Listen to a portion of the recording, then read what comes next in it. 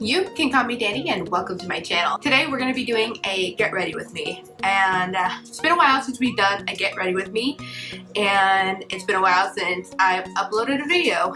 And during this get ready with me, I kind of want to explain where I've been, what I've been doing, and why I've been gone for a bit. So I'm not really going to go into depth of what products I'm going to be using.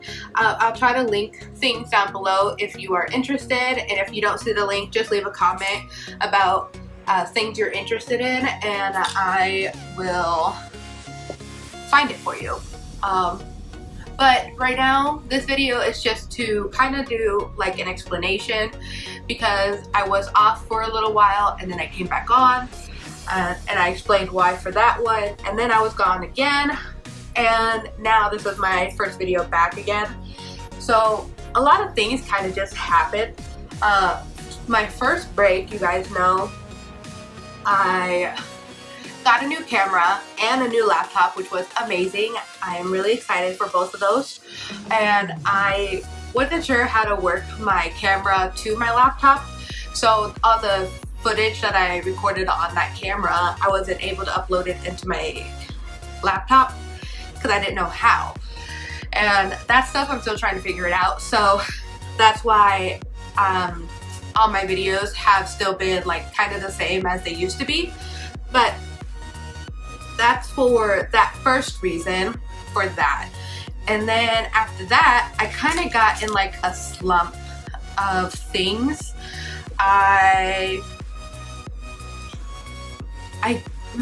don't really want to say I got depressed, but in a way I just got really down on myself. If you don't know, I struggle with a lot of disorders. First diagnosed at age 14 with depression, anxiety, and bipolar disorder at age 16. And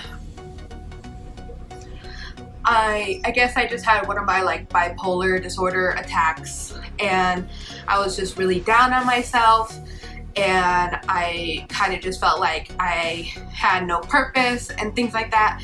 And I'm a lot better now, and I wasn't necessarily suicidal, but my doctors were really worried about me, and they thought that my thoughts would soon turn to suicidal thoughts. Because when I initially told them what I was thinking, what I would dream about, or like what I would just think about in my off time if I wasn't doing anything. Because you know how like sometimes if you're not doing things, then you just randomly, you know, just think about stuff. Well, in my off time, if I wasn't keeping my mind occupied, I would just think about like, you know, if I took my foot off the brake in the middle of a red light, and if I, you know, just started walking in the middle of the street, you know, when the light wasn't on to walk, you know, and the cars were driving by and things like that, you know. And I was joking a lot to my friends about saying how like I wish I was dead, and how like please someone just kill me now already.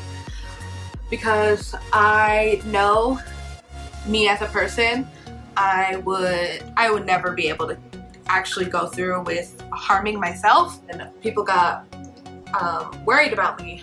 And so then I did a in-call to my doctor, and they had me admitted into the hospital, and I had to be there for a few days, and they put me on suicide watch. And honestly, I was angry at them, and also myself a little bit. Okay, majority I was angry at myself, because I'm a person who likes to always be happy, and doesn't like to tell other people my problems, because then it becomes their problems majority of the times, you know what I'm saying? And even if it is my doctor, or you know, like counselors or whatever, where it's their job to, like, I have this mentality where, since you know they're being paid to do this, you know, they don't care about me. They're counselors. This is what they went to school for. This is their job. They get a paycheck at the end of the day for listening for what I do, you know? So I don't like counselors. I hate counselors or psychiatrists or anything like that. I have been asked multiple times to meet one. And I have, like, I seriously tried to, you know, get a counselor or a psychiatrist and meet with one and try to talk about things, you know, because y'all, I got a messed up past, honestly. But every time, you know, once I step in that office, I'm just like, there's no point. Like, I could tell them everything, but they're not gonna remember me. Like, they're not gonna remember my name. They're not gonna remember exactly what I'm going through until they look back into my file when I have to come back, you know what I'm saying? And that's just the mentality I have. And like, I always encourage others to do counseling. Like it doesn't work for me, but I pray and hope it works for you. I have tried, I would say maybe about 4 or 5 counselors / psychiatrists in my life, because after my surgery, I had to get a counselor for after my surgery, because I dealt, and I'm still dealing with, I should say, with a lot of body dysmorphia, because that happens after you have this surgery, and they thought it would be intensified because I'm a lot younger than normal people who have this surgery. And I would say they're probably right, but you guys know I'm really into body positivity, and you know, I love my body no matter what size it is or what size it was. And they really wanted me to see a counselor and a support group and things like that, but I ended up not doing it because, you know, like I said, every time I went, I just had this mentality that, you know, they're getting paid for this. So I stopped going, and I just told my counselor I was going, but or not my counselor, my doctor, that I was going, but I wasn't. At first they didn't want to release me, but I convinced them because you know, I have a job, I have a house to take care of, I have dogs to take care of, and you know, I have a life that I really need to get back to. And even though sometimes I think, you know, like, what's the point? Like, I have no purpose or things, you know, I still have a life. Like, I still have things that need me to be there, like my dog and my boyfriend and my family, you know. So of course that's what keeps me going, obviously. And so I told them that, you know, just up my medicine, I'll be good to go, I promise. Like, I promise you I'm not suicidal, I don't want to do anything to myself, I'm just in one of my depression moods. And so then they upped my medicine. They had me promise to check in with them every few days, and then now I have to visit them like every week and so. And I have the option to do like voice calls or stuff like that, so that's good. At least I don't need to visit the hospital, because you guys know I hate the hospital. And then all throughout that time, I was also in my way to getting full-time at one of my jobs. And if you guys remember, during my Vlogmas, I got a second job at another store. I would say, I don't want to like out where I work, but I got a job at a makeup retailer. And you know, you guys know, like, I love makeup. I've been doing it for a long time, and I used to work at ooh, that got in my mouth.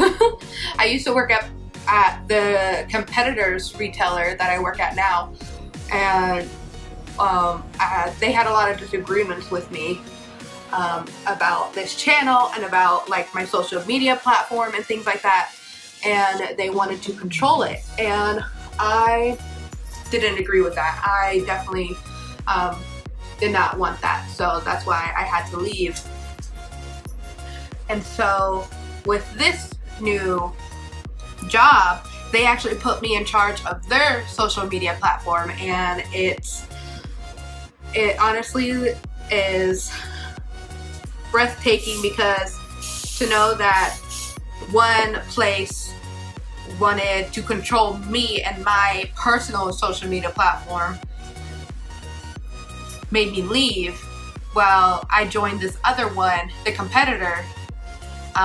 They believed in me, let me doing my own social media stuff, where to the point that they believed in me so much that they want me to control theirs, and they trust in me to do theirs. And I was just so excited and happy that they let me do that, and that's where I knew that this is the place that I belonged. And so then when the time came, I asked if I could become full-time, and so then they came into like the paperwork and asked like the higher ups if they had room to make me full-time.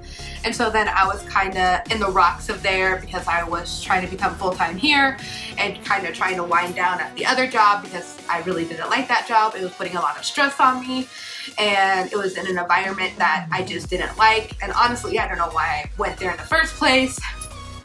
But you know, after COVID and stuff, and I lost my first job, I had to find a job eventually, because I'm not the type of person who can live off the what was it called, the unemployment. I couldn't do that.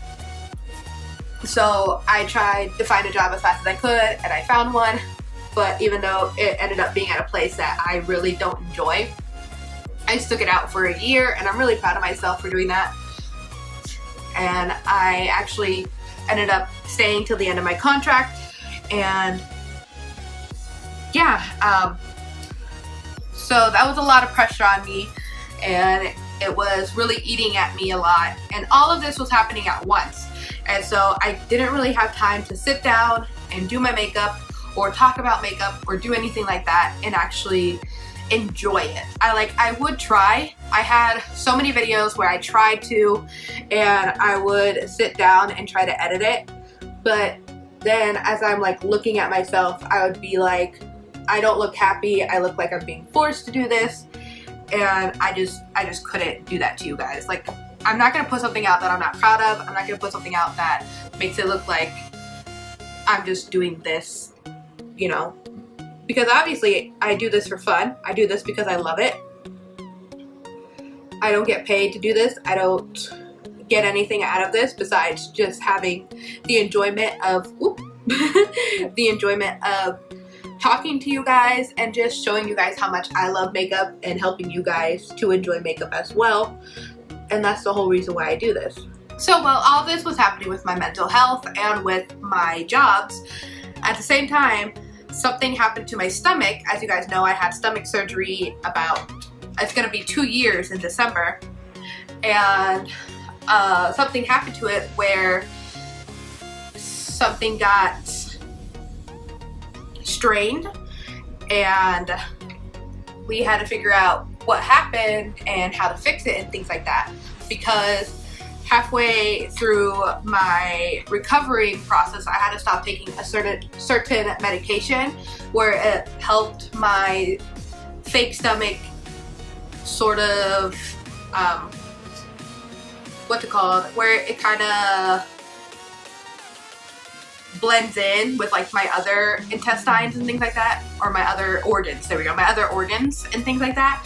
But I ended up being allergic to it, so I had to stop taking it, and we kind of just had to hope for the best.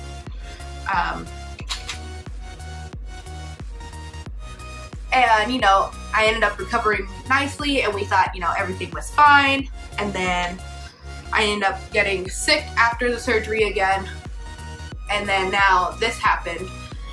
And so then we thought it ended up being something that I ate that kind of like finally like scratched my stomach too much.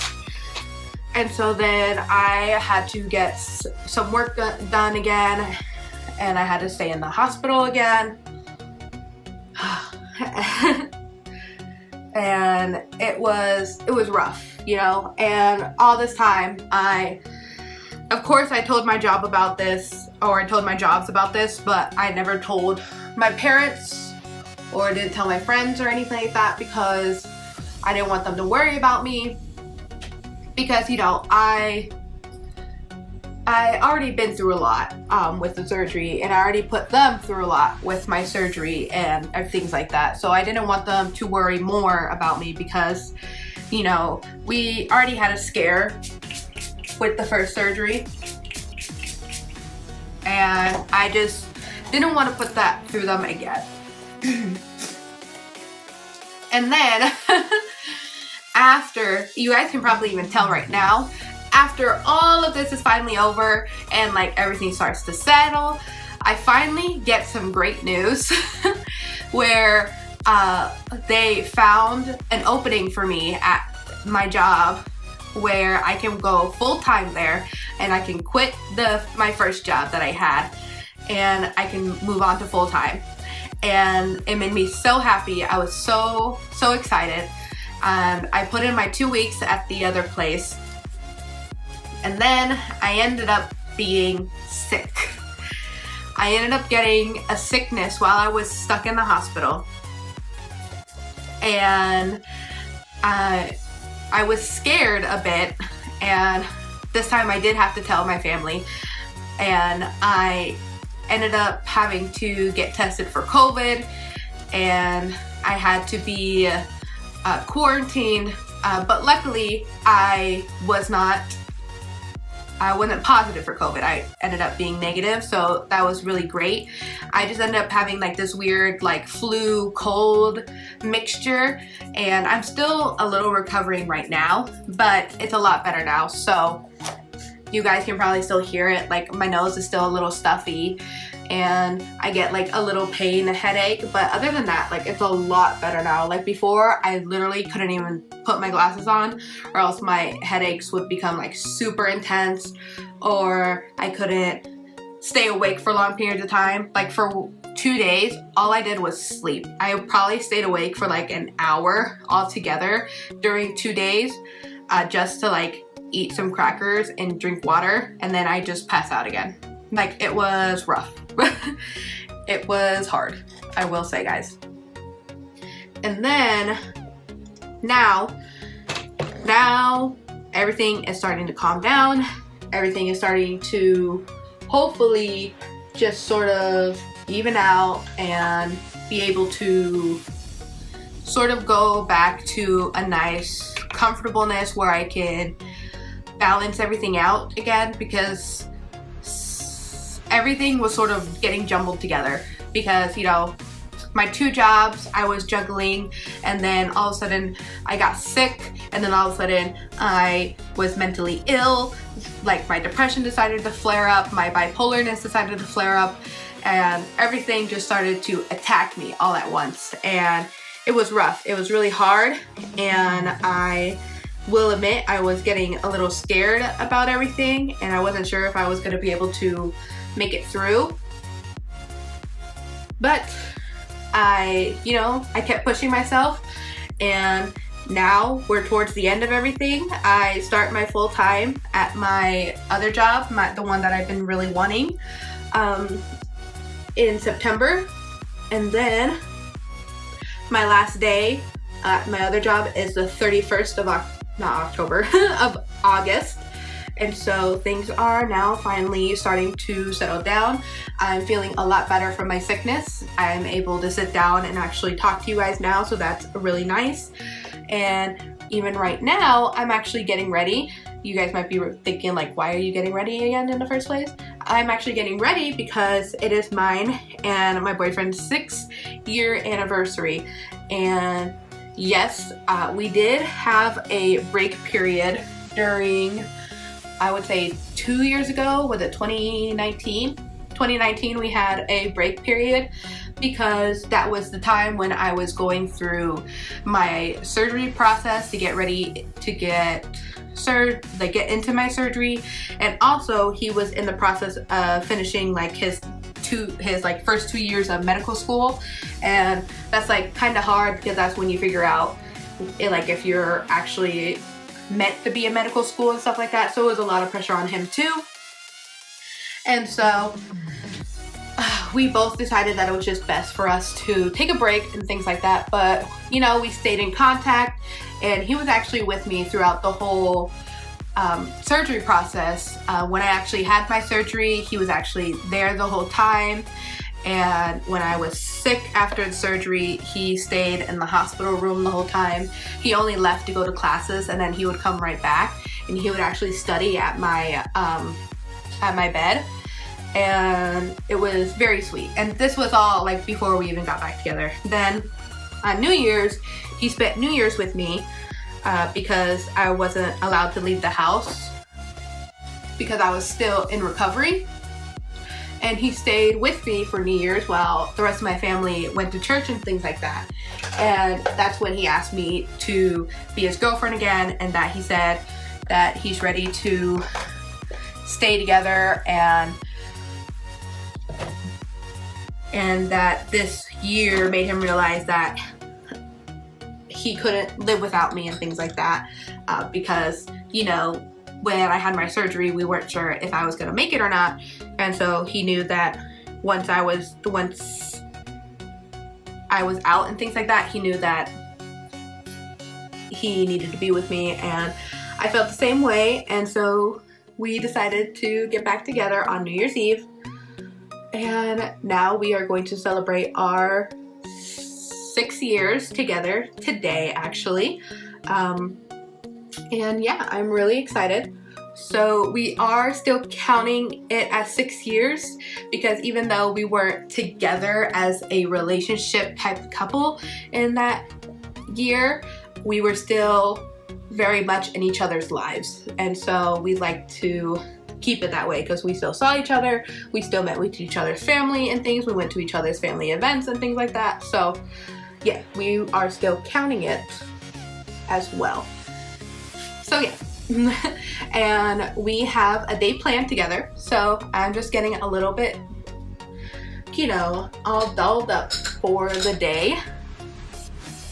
I don't want to do too much, so I'm just doing, you know, like a light foundation and some bronzer and blush. I'm gonna do some brows, obviously. My nose keeps melting off. Makes me wanna I hate when that happens, right? But everything seems to finally be falling into place instead of falling apart. So, you know, things, you just gotta, you know, let God take his time, let, you know, everything just run its course, and, you know, pray and hope that things just end up being okay, you know? And I know, as someone who likes to be in charge, likes to have everything set in place and have everything, you know, I guess organized, as you can say, it was hard for me to just be like, well, what's gonna happen?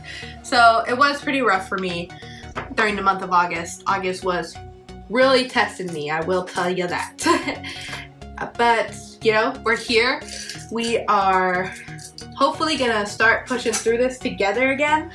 And I'm excited to get back to the videos, excited to do more reviews, do more things, because I'm really excited. I have a bunch of videos lined up that I am putting together, and I'm really just excited in general just to really get back into this, get back into the groove, and just really, like, I don't know, dive back in, guys. I missed you guys so much. I missed making videos, I missed editing, and I'm just really excited to finally figure out how to work my computer and figure out how to upload from my camera to the computer. That's probably the most thing I am most excited about. And I really need to get like an air conditioner in here. It is hot with all these lights on me. Oh my gosh. Oof, it's making my nose sweat. I think this is just a good reminder that you just need a break every once in a while, because, you know, I don't think I've missed a Friday for a long time, except for, I think the last time I missed a Friday was when I was going through recovery. And of course, it's not my fault.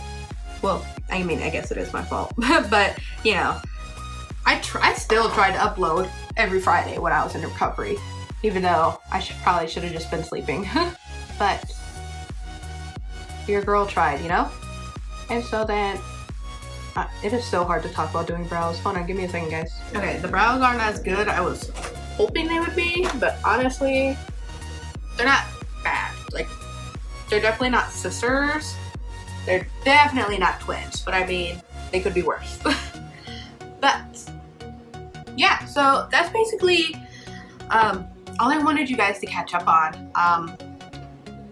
There's nothing really much more that I wanted to talk about. I'm trying to think if there's anything else. Not really. I'm just really excited to finally get things back moving and, you know, get back into really doing what I love to do, which is doing makeup, talking to you guys, and just creating, you know, like fun videos for you guys. And yeah, and you know, I don't want you to think that being depressed or having to hide what you're feeling is something that you have to do or that you need to be through alone. Sorry. Just because counseling and psychiatrists don't work for me doesn't mean it's not going to work for you. I highly recommend for you to go check it out and find someone that works for you and to help you, you know, help you go through what you're going through. And just because I don't have a counselor doesn't mean I'm going through this alone, you know. I still have my friends, I have my family members, and, you know, I have Maya, who's my emotional support animal. She helps me through a lot. Even though she can be a bully to me, she actually helps me through a lot, and I honestly owe a lot to her, and I wouldn't be doing what I'm doing without her and without my friends and family and all my loved ones. So I always recommend for you to seek help or talk to someone if you really trust someone, or find someone to trust if you need to. And yeah, I guess that's the moral of today's video. It's just really make sure your mental health is okay. Try to balance out your life, you know. I try to overwhelm myself because sometimes if I have too much time on my hands, I get in a depressive state.